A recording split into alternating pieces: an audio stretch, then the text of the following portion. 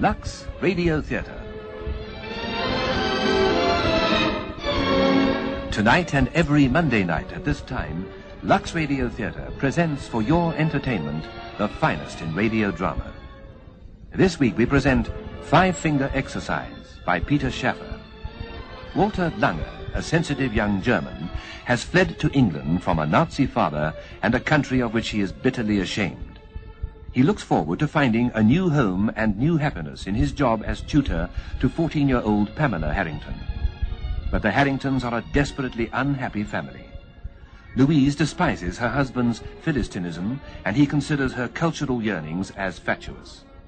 Their entire married life has been a battlefield, with their son Clive as ammunition.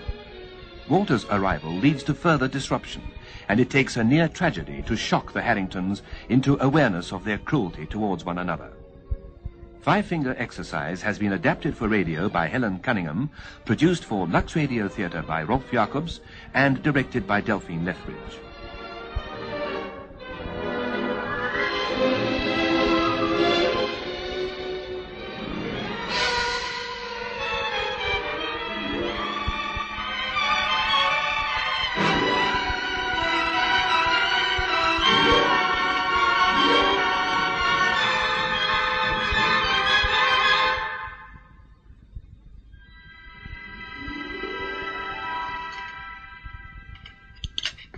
Where's Clive? Why hasn't he come down to breakfast? He's coming now. I let him sleep in. He was very late last night. Pam? Oh, good morning, Father. Hello, Mother. Good afternoon. What do you think this place is, an hotel? I'm sorry. Good morning, Juju. How did you sleep, darling? Oh, very well, thank you. Don't I get a kiss this morning? That's better. I'm afraid the eggs are cold now. Let me get you some more. Oh, no, thanks. These are all right. Where's Pam? She's out walking with her tutor. What on earth do you mean? Her tutor, darling. You know, the German boy I engaged in London to come every day and give Pamela her lessons, Walter Lange. Well, he's going to live with us as part of the family. You mean he's here now? Yes. Isn't it amusing? He came down with us last night on the 6:30 train. It's my big surprise. Pamela's mad about the idea. I thought you would be, too. Why should I be? I hardly know him. Well, you will now. He's terribly nice, marvelously educated, and with the most divine manners. I'll get some fresh coffee. Well, and when was all this decided? Yesterday morning in London, after you left the house. But it's ridiculous. I mean, it's unnecessary. Your mother thinks differently. Apparently the best people have tutors, private tutors. And since we're going to be the best people, whether we like it or not, we're going to have a tutor too. We don't send our daughter to anything so common as a school. Oh, I can afford it. What is money, after all? We have a town place in London, so we've simply got to have a country place here in Suffolk. You always said you wanted a country place. I meant a little weekend cottage, not a great fancy place like this. However, now we've got a country place, we've simply got to have a tutor. Now, look, Stanley, this is Walter's first day down here, and I want everyone to be very sweet to him. So just keep your ideas to yourself. We don't want to hear any of them. How's your coffee, Clive? Why were you so late last night? Well, I got involved in London. I had some work to do. Work? I promised to reveal something. It's going to be printed. Oh. In the Times, I suppose. No. It's more of a magazine, really. It's not very well known. But, well, it meant 2 free tickets. What for? A play. Oh, what was it, dear? Electra. What's that? You can't mean it.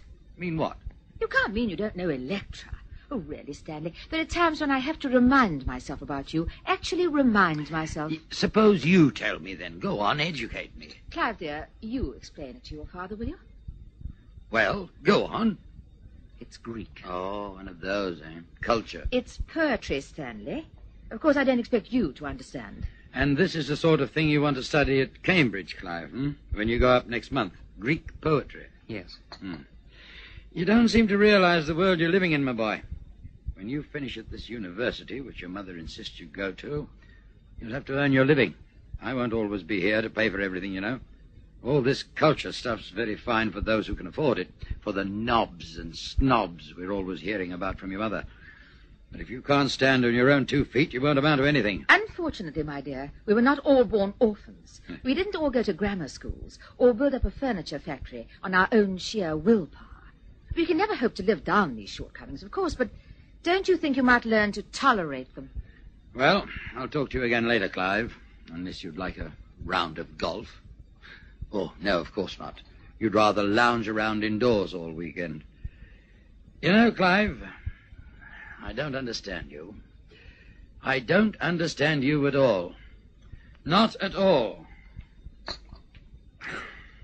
Breakfast as usual. Oh, it's just one of his moods, dear. Oh, yes. Oh, Juju, I want you to be happy down here, darling. Really happy. Not pretending.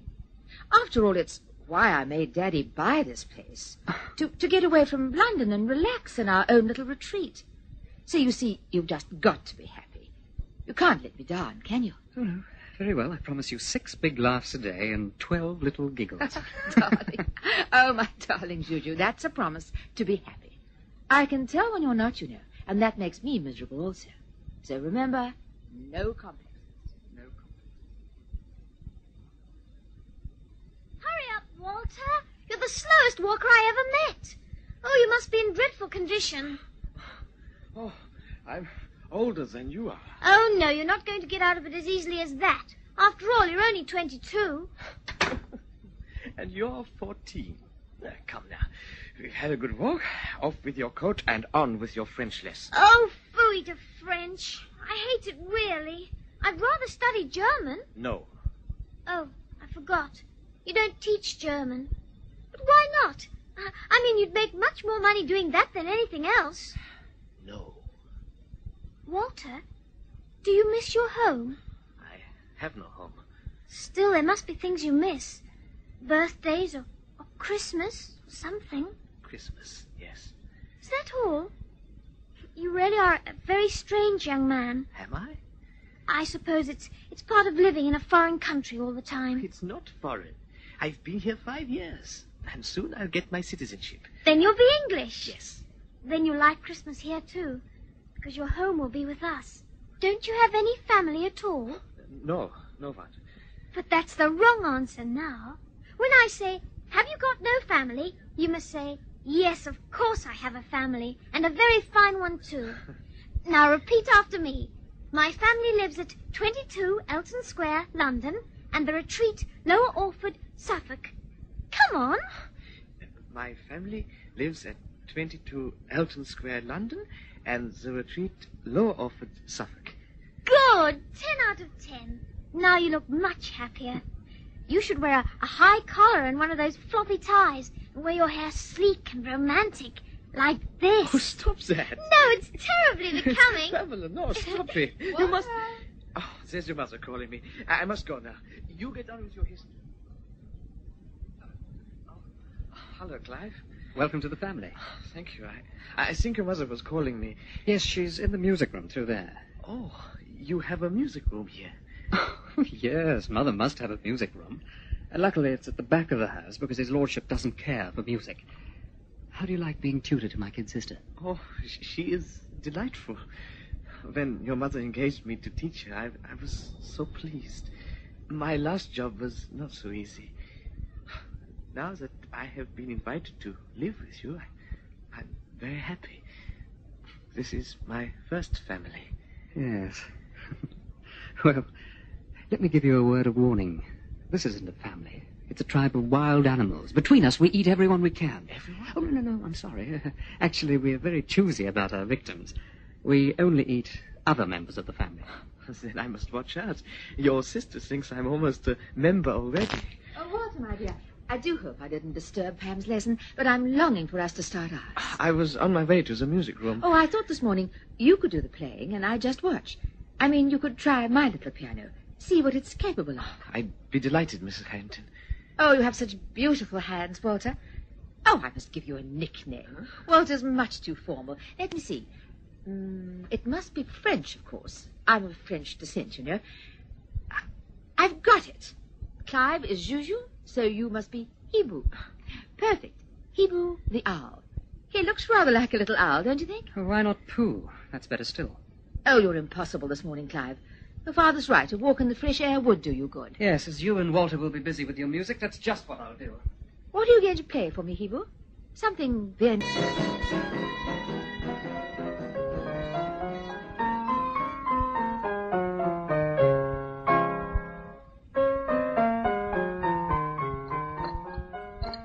Coffee, Juju?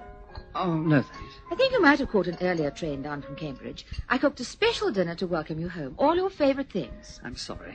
Actually, I had a perfectly good sandwich provided by British Railways. It seems to me you've got into some bad habits during the 2 months you've been at Cambridge. Isn't that your third drink already? Well, what if it is? It's a special weekend, isn't it? The first one he's been home. How much longer is that row going on? Another half hour. And that's what you call great music? It's only scales. You can't expect her to be an expert in a couple of months. Yeah. Walter says she's getting on very well. Can I help you with that tray? No, thank you. Oh, really, it's absurd. Even Paderewski had to practice once. Clive, do you remember coming to the factory for your allowance the day you went up to Cambridge? Yes, I do. Did you have a talk with my manager while you were waiting?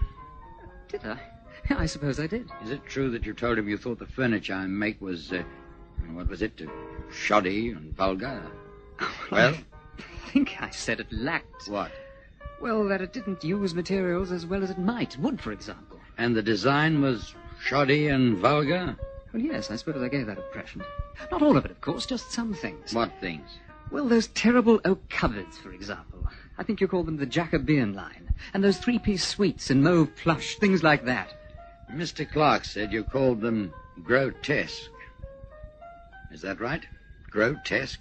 Well, I think they are, rather. And I suppose you think that's clever. That's being educated, I suppose. To go to my manager in my own factory and tell him you think the stuff I'm turning out is shoddy and vulgar, is it? Now, Stanley, I heard what you said. But just because you've got no taste, it doesn't mean we all have to follow suit. I'm talking to the boy. Now, listen to me, Clive. Get this into your head once and for all. I'm in business to make money. I give people what they want. I mean ordinary people. Maybe they haven't such wonderful taste as you and your mother, but they know what they want, and if they didn't want it, they wouldn't buy it, and I'd be out of business. And before you start jeering again, young man, just remember something. You've always had enough to eat. Yeah, one stops, the other starts. I'm going out. This is the first weekend we've all been here together since Clive went up to Cambridge. Yeah. I think the least you can do is to stay home the first evening. Walter? Walter? Did you call, Mrs. Harrington? Do you think you could play your record some other time, dear? Mr. Harrington has got a slight headache. Of course, Mrs. Harrington. I'm so sorry. So very sorry. Thank you, dear. Come down when you want to. I'll make some fresh coffee. Now, while I'm in the kitchen, Stanley, do try and be a bit more pleasant to Clive. I'm sorry I said that about the furniture, Father. I suppose it was rather tactless of me. Never mind. How are you settling in Cambridge? What about the other boys? Do you get on with them?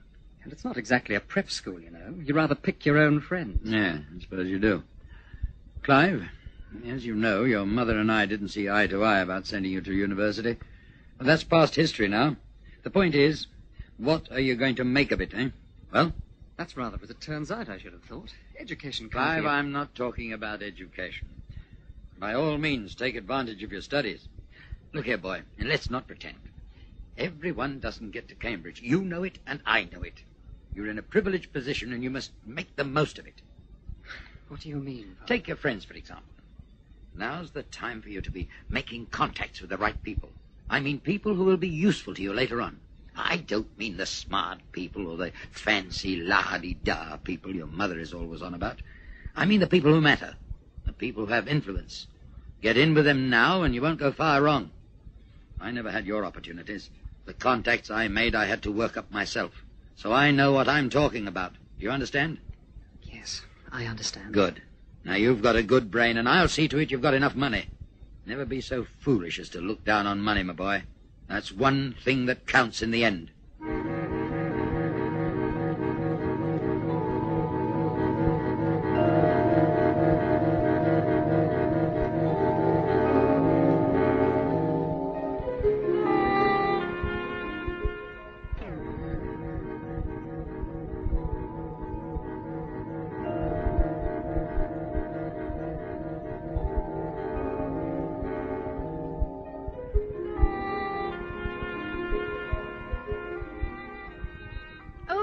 Hibu.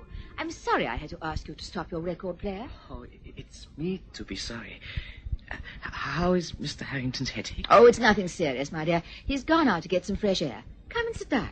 I've made some fresh coffee. And Clive? Pamela went for a walk, and he's gone to look for her. Poor boy. I'm afraid he gets rather upset down here. He's essentially a town person like me. Well, here's your coffee. Help yourself to sugar. Oh, thank you. I'm sorry Clive is not happy. Oh, he gets it from me. I'm not a very happy person either, you know. Is there anything I can do? Anything at all? No, dear boy, except when you marry, be sure the girl you choose is your equal. I was very young when I met Stanley, and believe it or not, I'd hardly met anyone outside my hometown. My parents, both coming from professional people, naturally had reservations about allowing me to marry into the furniture trade. But I was attracted to Stanley, I won't deny it. He had a sort of rugged charm, as they say. Obviously, I was interested in all kinds of things like art and music and poetry, which he, poor man, had never had time for. But when you're young, those things don't seem to matter. It's only when the first excitement's gone you start looking a little closer. Oh, Walter, these last few years have been intolerable. I've had to kill the artistic side of myself, smother it, stamp it out. Heaven knows I've tried to be interested in his bridge and his golf and his terrible business friends. I can't do it. I just can't do it. Oh, forgive me. I didn't mean to talk like that. I'm embarrassing you. No. I'm being vulgar, aren't I? You could never be. Oh, dear Hibu. You know, don't you? You, of all people, must understand why I stayed. It was because of the children. At least I could see they weren't stifled, too. Do you condemn me? How could I condemn you? In your house. Well, I think we can leave hospitality on one side. No. In the house you have given me also to live in, so that I can sit here and talk to you as if I always had the right. Dear Walter. Where I worked before, I taught the children for 2 or 3 hours. I was paid by their mothers and went back always to my small room with my cooking, which is not so good. You will never know how much I owe to you. Oh, my dear boy. Tell me about your family, your people in Germany. There's nothing to tell. Oh, there must be something. My parents died when I was too young to remember them. I was brought up by my uncle and his wife. Were they good to you? Very good, yes. Oh, don't think I'm being inquisitive. It's only that you've come to mean so much to us all in the past 2 months. I do not deserve it. Oh, you deserve far more. Far, far more. I knew as soon as I saw you at that terrible cocktail party, even before I spoke to you, I knew you were quite exceptional. I remember thinking, such delicate hands, and that fair hair. It's the hair of a poet. When he speaks, he'll have a soft voice that stammers a little from nervousness and a lovely Viennese accent. I am not Viennese, you know. I am German. Well, it's not so very different. I am German. That is not so poetic. Oh, really, Hibu? You do not understand Germans. They can be monsters. But Hibu, there's good and bad in all countries. I mean, even in England, we're not all angels. Angels to me. Because this to me is paradise. How charming you are. No, I am sincere. You see, here in England, most people want to do what is good. Where I come from, it is different. They want only power. They are enraged by equality. They need always to feel ashamed, to breathe in shame, like oxygen, to go on living. Because deeper than everything else, they want to be hated. From this they believe they are giants, even in chains. I'm sorry. It's difficult to talk about. Anything one feels deeply is hard to speak of, my dear. One thing I do know. I will never go back. Soon I will be a British subject. Oh, I can see that you've suffered. It's in your face. Oh, Walter, you mustn't torment yourself like this. It's not good for you. You're among friends now. People who want to help you. And people who love you. Doesn't that make a difference? You are so good to me. So good. Good. Oh, my dear. Kissing my hands.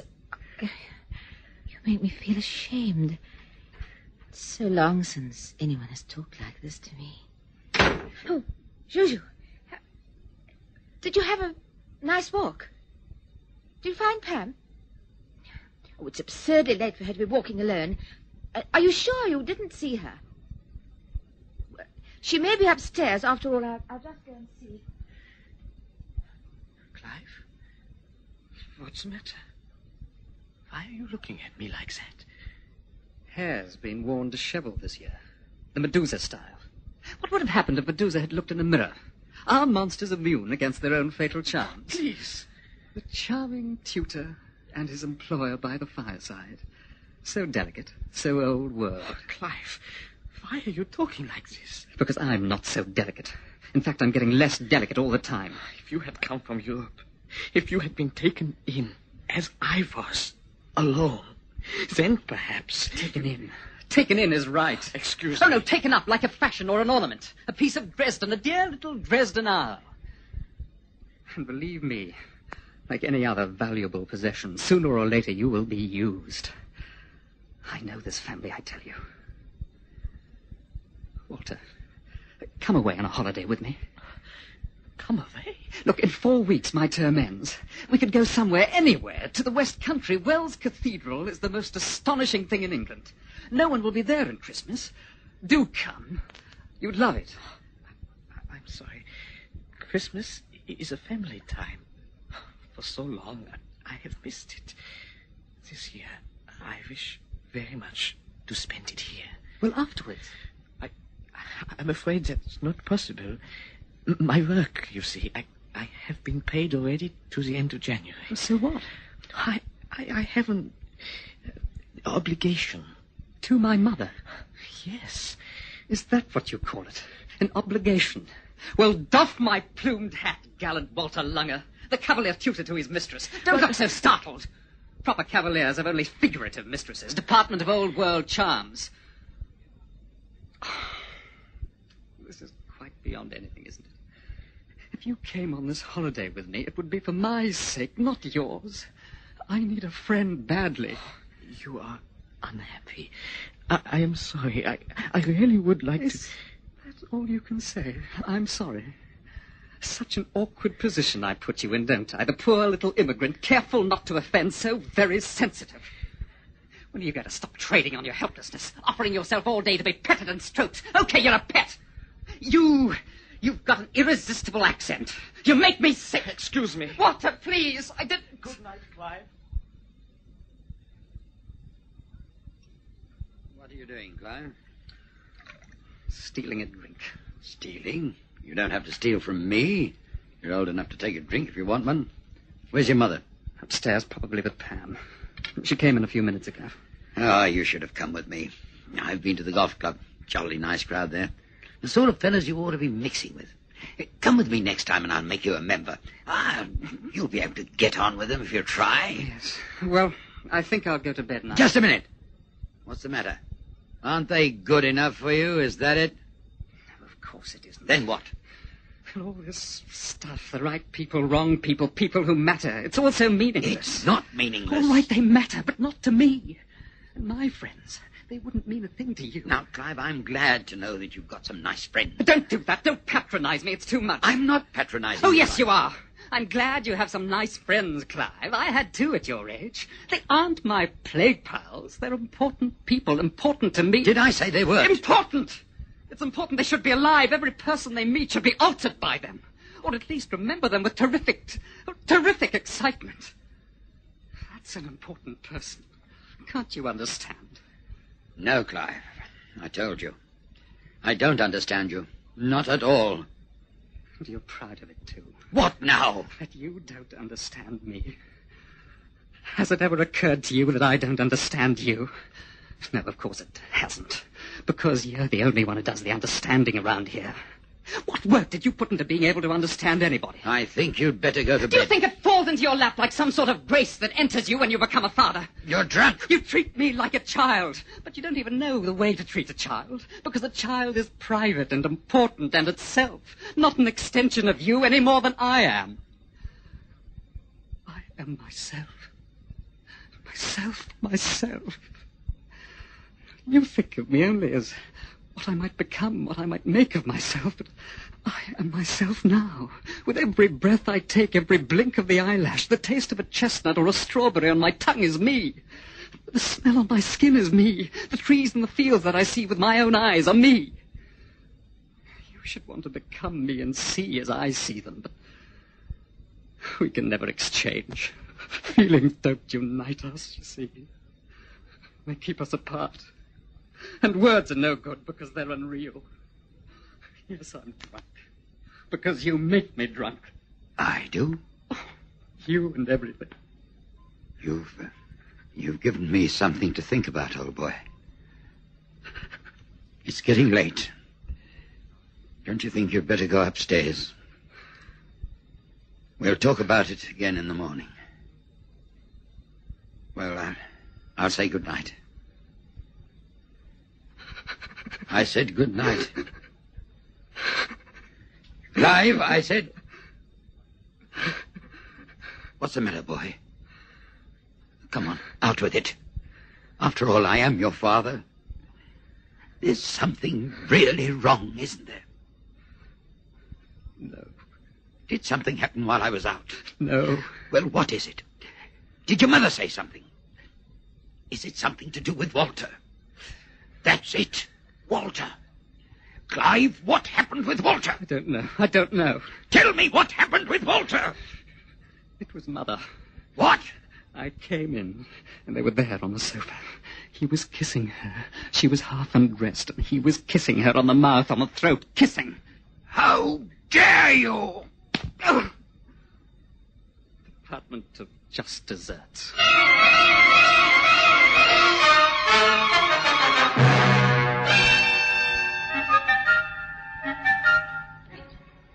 Good morning, Daddy.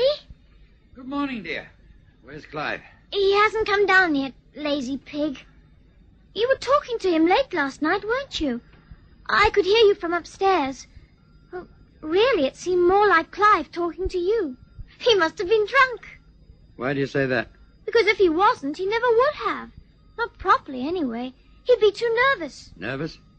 Yes, because you like him to answer questions all the time, and he hates to. Why? I don't know. Suppose he's just not the answering type.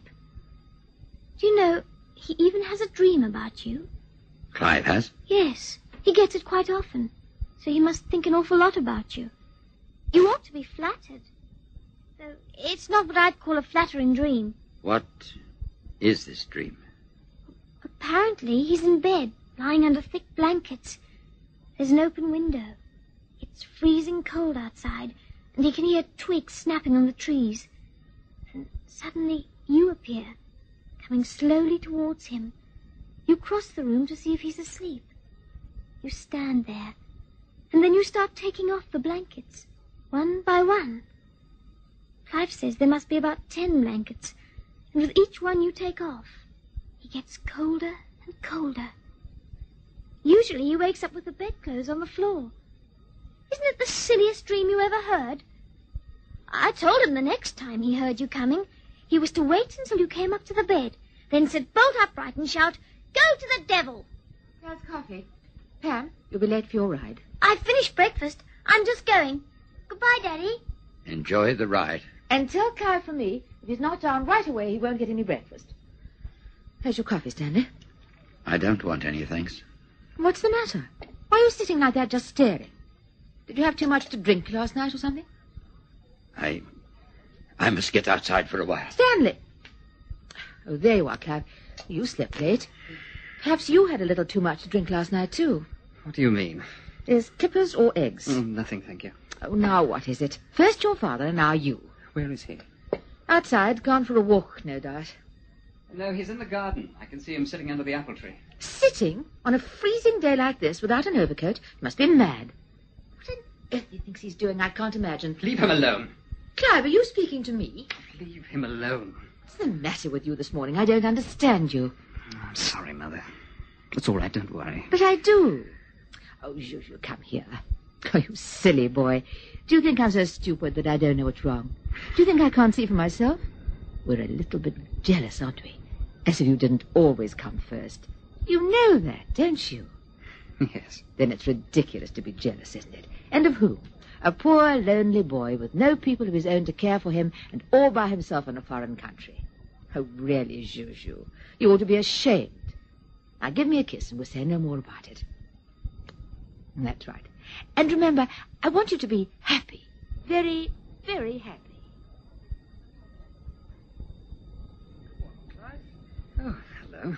You're too late for breakfast. Oh, I had mine a long time ago. I've been listening to Brahms on my record player. Very quietly, of course. Oh, you should have been out riding or playing golf.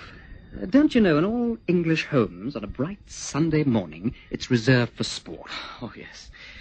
Where I was born, it was the same. You had to be out playing games. Games, yes, but in small uniforms. Oh, I suppose every kid wants to be a soldier. Oh, yes, but in England they are not told it is a good thing to be. Why did your uncle think it was? Parents and guardians are very unreliable. Perhaps we expect too much of them. After all, they are only us a little older.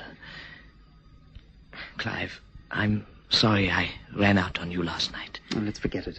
It was kind of you to suggest a holiday together. I know you are not happy here.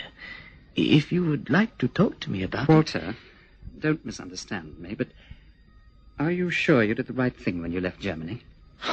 You sound as if you want me to go back. Yes. Why? Last night you did not want it? Last night. I want it now. I want you to go. For your own sake.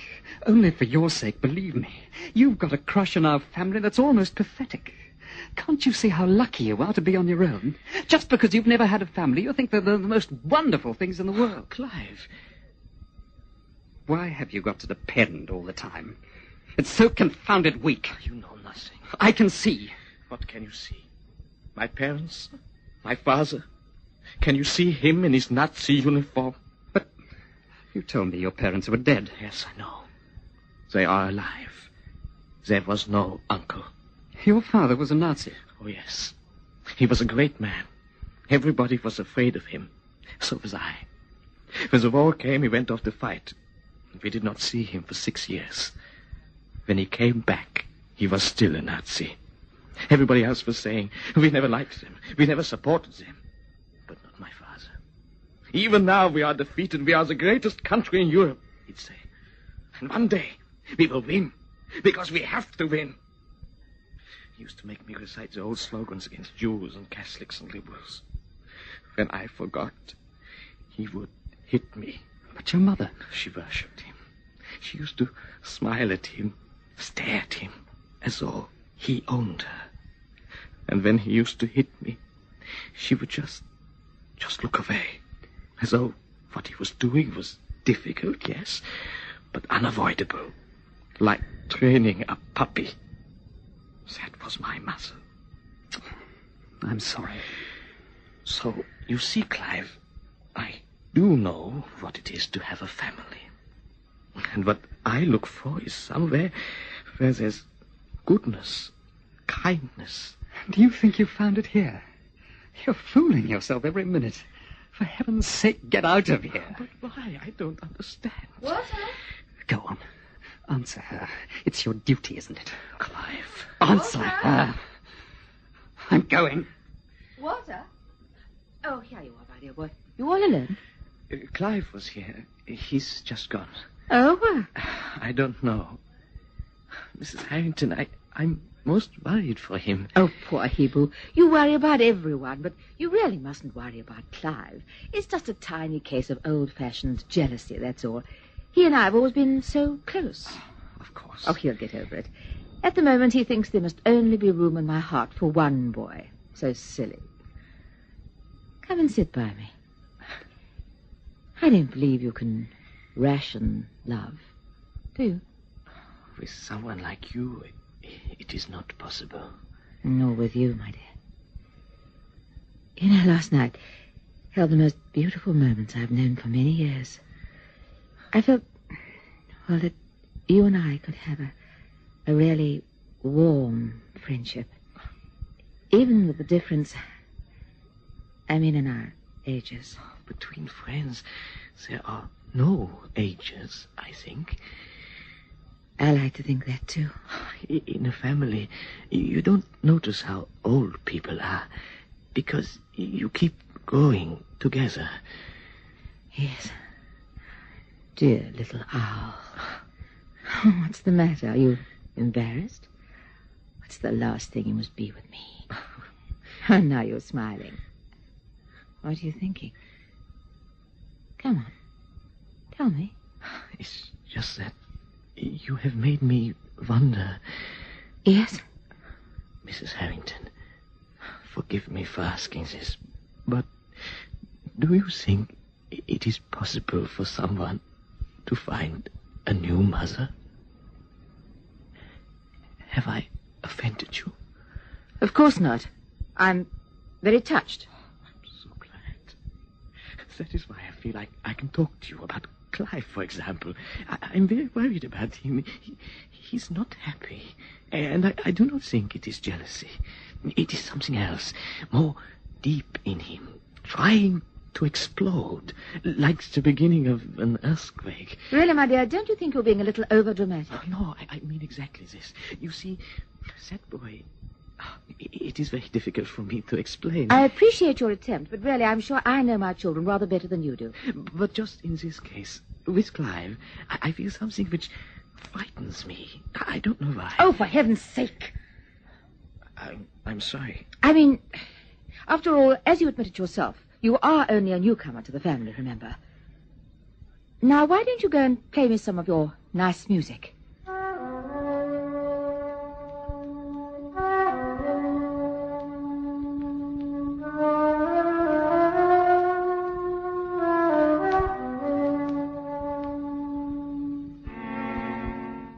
Clive? Oh, it's you. Isn't he back yet? No. No one's seen him in the village. Do you think he's run away? I mean, not coming home for lunch or dinner. You go up to bed, Pamela. It's late. Where's Walter? In his room. Now, get along. Don't dawdle. Oh, all right. Good night. Good night, Daddy. Good night, Pam, my dear. Louise, he hasn't been to any of the pubs. The pubs. Always the pubs. Well, where else is he likely to go? Your son's turning into a drunkard. He's your son, too. No, not anymore. You've seen to that. That's the nastiest thing you've ever said to me. Oh, I'm sorry. I didn't mean it. Yes, you did.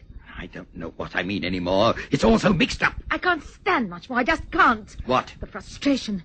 My life was never meant to be like this, so limited. I feel I'm being choked to death. Can't you understand, Stanley? What do you want me to do? If you want a divorce, well... Oh, it's all so vulgar. I'm a vulgar man. Do you? Do you want one? I'm too old to start again. Louise, I'm not the easiest man in the world to live with. I don't know what you want. And anyway, I don't seem to be able to give it to you. Look here. Suppose we went away somewhere, alone together. Do you think it might help? Do you? Stanley, I want to ask you to do something for me. Something rather difficult. What is it? It's to do with Pamela. Pam? Well, actually, it's about Walter. I'm afraid he's having a bad effect on her. She's just at that age, you know, impressionable, romantic. I'm afraid she's getting a bit of a crush. You want me to talk to her? No. Something more drastic, I'm afraid. I think we must let Walter go. Oh, in the most tactful way, of course. And the sooner the better. I see. He's upstairs now. Good evening, all.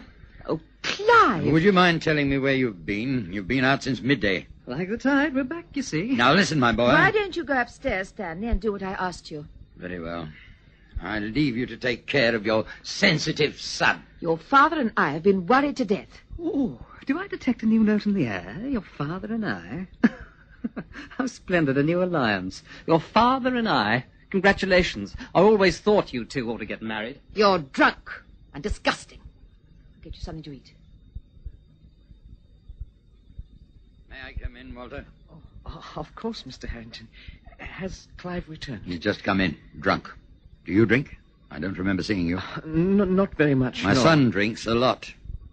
Can you think of any good reason for it? I do not think people drink for a good reason. I'll tell you why he drinks. He drinks so that he can get over being with me. Have you noticed how this family never gets together in this house? Are you afraid of me? No. My son is, or so I'm told. What do you think? I think yes. Do you? I think he feels you do not love him, and yet all the time you are expecting him to love you. Rubbish. He feels that you are judging him, thinking how useless he is. And how does he feel about me, eh? That I'm common? Oh, no. Well, that doesn't matter. You start a family, work and plan, and suddenly you turn round and there's nothing there. Probably never was. What's a family, anyway? Just kids with your blood in them. There's no reason why they should like you. Silly to expect it, really. But to find that your son hates you... No, you're wrong. How sensitive do you have to be for that? Tell me. Because I don't know too much about this sort of thing. I'm always too busy making money. Go on, tell me. Sensitive people have deep feelings, don't they? They suffer a lot. Oh, please, Mr. Harrington. It's all right. I don't want to hear. Then please excuse me. Are you all right? Why are you just sitting here? I've been talking to your father. He thinks you hate him. Clive, what is the matter? Speak to me. Walter, what's wrong with me? There's nothing wrong, except in your mind. What you think about. What is it? What have they done to me? Your parents love you, Clive. Everything they have done has been from love. But you are like a butterfly on a pin. What is the word? Impaled. They've impaled me like a butterfly. Yes, and you must get off the pin. You must get away from here. At the end of term at Cambridge, don't come back here. Go anywhere else, but don't come back here. Please say you will. Yes, I'll go. Good. Here comes your father. Clive, don't you think you'd better go to bed? Are you all right now? Yes, I'm all right. Good night, Father. And now what the devil do you think you're doing? Mr. Harrington. Don't Mr. Harrington me. With your smarmy voice and bowing from the waist. You had the gall just now to tell me what was wrong with me. You asked my opinion. Oh, yes. And now you're influencing my boy against me. I heard you telling him to go away from here. How dare you? Working in my house for me to do a thing like that. My friendship for your son. And your friendship with my daughter, too. What about that? Pamela? Yeah. Your employer, Mrs. Harrington, has asked me to dismiss you because she thinks you're having a bad effect upon our daughter. But it's not true. Not true at all. No, I don't think it is. Then why? Could it be because you're trying to make love to my wife? No. You filthy German. Typical. Take what you want and the devil with everyone else. You're a fool, too. Did you think she would ever risk anything for you? Oh, no, I know it's very cultured to look down on money, but that's a very different thing from giving it up.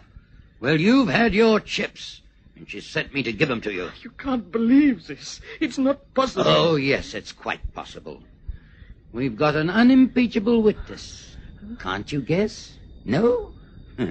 Your pal, your good pal Clive. No. He told me he saw you together last night in this room. No. Do you know what we do with people like you in England?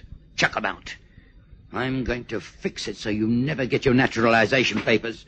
I'm going to write to the immigration people and tell them that while under my roof, you tried to force your attentions on my 15-year-old daughter. Try to get your papers after that. Stanley, I thought you were upstairs. Walter, what's the matter? I've done what you said. Yes, but how did you do it? Was he very brutal, Hebel? But you know it's for the best, don't you? No, I beg of you. Now, Walter, don't get so upset. I'm afraid you deserve it, you know. I'm really very disappointed with you. Both our children have been considerably disturbed by your presence, and you know I'll never allow that. Please. Now, about financial arrangements, we'll make it as easy for you as possible. An extra month's wages, I think, Stanley? Oh, yes. Yes, of course. Well, that's very generous, I think. Don't you agree, Walter? Yes. Very generous. Good. Now, don't look so stricken. It makes it so much more difficult for everyone. Perhaps you'd better go up to your room and get your things together. Yes. Well, I can't say you handled that exactly brilliantly, Stanley. I passed Walter on the stairs. He didn't speak to me. What's the matter? He's a little upset. Why? What have you been doing down here? Father, what have you done to Walter? Both of you! If you really want to know, I told him what you said last night about him and your mother. Me? You and your daughter's tutor, my dear. A pretty picture. What did he tell you? Clive, what did you say? Never mind. I didn't believe it. You didn't believe me? No, did you really think I would? Then why did you pretend to Walter that you did? That's something for you and your mother to work out. You didn't suggest that Walter and I were... This is horrible. Why did you say such things? I don't know why. I do something terrible that I'll remember all my life. That'll make me sick whenever I think of it. But I don't know why. But it's not true. It's not true what you said. No, I told a lie. But what I felt under that lie about you and Walter, was that so untrue? No, don't answer me. Because you've forgotten how to be honest about feelings. True. The only true thing I know is what's happened to him, my father. Clive, you frighten me. What do you mean? Don't you know? Can't you see what we've done? There isn't a Stanley Harrington anymore. We've broken him in bits. I don't know what you're talking about. No, you don't, poor man. Clive, you hate me. I hate. Isn't that enough? Is the war in this house never going to end? War? The war you and Father declared when you got married. The culture war with me as ammunition. I won't go on with this conversation another minute. Your father's upset, that's all. But why is he upset? It's something to do with Walter, isn't it? What have you done to Walter? Well, if you must know, he's been dismissed. Mother, no. I assure you there were excellent reasons. But you can't dismiss him. You can't. Not even you. He can't go away from here. If you want to know, I did it for Pam. I'm afraid his influence over her was getting far stronger than I cared for. I see. What was it? Jealousy? Shame when you saw the innocent together? Or just the sheer vulgarity of competing with your own daughter? How dare you? Dearest mother, who are you trying to fool? I know your rules. Don't give sympathy to a man if others are giving it too. He'll never see how unique you are. Besides, doing what everyone else does is so vulgar. Do you think you're the only one who can ask terrible questions? Supposing I ask a few. You ought to be glad Walter's going, but you're not. Why not? Why aren't you glad, Clive? Why? Clive, come quickly. What's the matter, Stanley? Something's wrong. It's gas from Walter's room. I can't get the door open. Walter! We're coming. Is it locked? No. The door seems... Then we're both What's the matter? I was asleep and I heard Daddy It's Walter. Phone for the doctor, quickly. Pam, don't phone for the doctor, quickly. That's done it. Oh, the room's full of gas. Stanley, get the window open. God, let him be alive. Let him be alive. Give us courage. All of us.